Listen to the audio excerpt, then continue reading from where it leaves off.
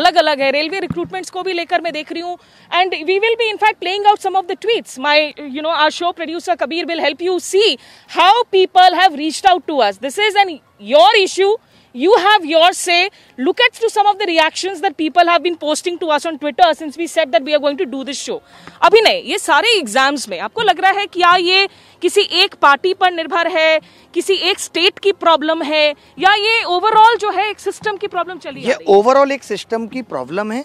अब हम लोग तो केंद्र सरकार से इसलिए गुहार कर रहे हैं क्योंकि केंद्र सरकार कि ये रेस्पॉन्सिबिलिटी है कि अगर राज्य सरकार में भी नौकरी ठीक तरीके से नहीं दी जा रही, अब अभी कोरोना काल आया, देश पे विपत्ति आई, तो मोदी जी ने बाकी के मुख्यमंत्रियों का जूम मीटिंग किया ना, तो उससे पहले भी ये जब उनको लग रहा था कि बेरोजगारी इतना बड़ा मुद्दा है तो बाकी के मुख्यमंत्री के साथ मीटिंग कर सकते थे।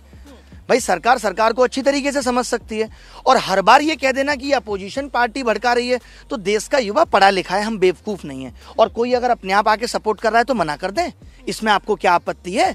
मैं तो ये कह रहा हूँ अपोजिशन पार्टी और तमाम पार्टियां मिलकर सपोर्ट कर रही हैं, तो इसमें क्या गलत है? हम अकेले नहीं लड़ पा रहे सिस्टम से और लोग आके सपोर्ट कर रहे हैं तो मना कर देते हैं। मैं तो अभी आपके चैनल पे कहता हूँ कि बीजेपी एमपी, बीजेपी एमएलए से भी मैं निवेदन करता हूँ वो भी आके हमारे इस कैंपेन में साथ दें। वो क्यों नहीं कह सकते भाई प्रधानमंत्री जी आपका ध्यान इस बात पे जाए?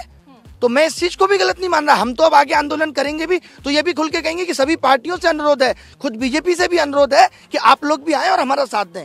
हमें किसी का साथ लेने से ऐतराज नहीं है अगर सपोर्ट मिल रहा है तो। Ramo, you're popularly known as Ramo sir on Twitter, on YouTube. Tell me, because even a few months back we were seeing similar trends happening, SSC exams को लेकर. Explain to our viewers today, what is it that you want changed about these exams? What are the problem areas today for students? Yes. So इसमें तो हमारा जो campaign हुआ सितंबर में वो ये था कि बच्चों के एग्जाम से नहीं हो रहे थे। एक तरफ नीट और जेई एग्जाम के लिए गवर्नमेंट फाइट कर रही थी कि एग्जाम हो, और जो गवर्नमेंट एग्जाम के एस्पिरेंट थे उनके एग्जाम ही नहीं हो रहे थे। रेलवे के एग्जाम की नोटिफिकेशन के 18 महीने के बाद भी उनको डेट्स नहीं पता थी एग्जाम कब होगा। एसएससी के एग्जाम्स के रिजल्ट्स ही नहीं आ रहे हैं, तो वो कैंपेन हमारा था कि एग्ज़ाम प्रोसेस को ओवरहॉल किया जाए। एक एक जॉब नोटिफिकेशन के बाद उनकी ज्वाइनिंग तक 3.5 ईयर 4 ईयर लग जाते हैं। अभी एक एसएससी सीजीएल का एग्ज़ाम है 2018 का, अराउंड 3.5 ईयर के बाद बच्चों को पोस्टिंग मिलेगी। तो सवाल इसका ये है कि बच्चा एग्ज़ाम की तैयारी करता है, पहले वो 3 साल ग्रेजुएशन करता है, ग्रेजुएशन के बाद इसको अप्लाई करता है, फिर वो अगले 4 साल वेट करता है कि उसकी पोस्टिंग होगी या नहीं होगी, कब होगी। तो ये प्रोसेस में बहुत बड़ा फ्लॉ है। हर बार एग्ज़ाम में कुछ ऐसे लूप होल्स होते हैं कि कैंडिडेट को मजबूर होना पड़ता है। कौन चाहता है कि अपनी एग्ज़ाम डेट के लिए ट्विटर पे कैंपेन करे?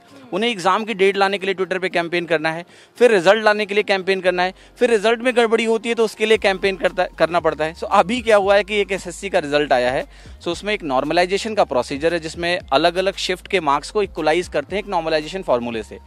अब एक एग्ज़ाम की डेट जो थी 18 नवंबर की, उस दिन पेपर बहुत आसान आया। अब बहुत आसान पेपर आने की वजह से क्या होता है कि वो नॉर्मलाइजेशन फार्मूला बहुत ही एब्रप्ट, किसी के मार्क्स कम हो रहे हैं, किसी के मार्क्स बढ़ रहे हैं, वो उसको इक्वलाइज नहीं कर सकता है। वो इक्वलाइज तब कर सकता है जब डिफिकल्टी लेवल पेपर के ऑलमोस्ट सिमिलर हो। तो अभी ये हो रहा है कि कई डिजर्विंग कैंडिडेट बाहर हो जाएंगे इस वजह से, क्योंकि नॉर्मलाइजेशन और जो पेपर जिस तरह से बनाया गया वो सही नहीं था।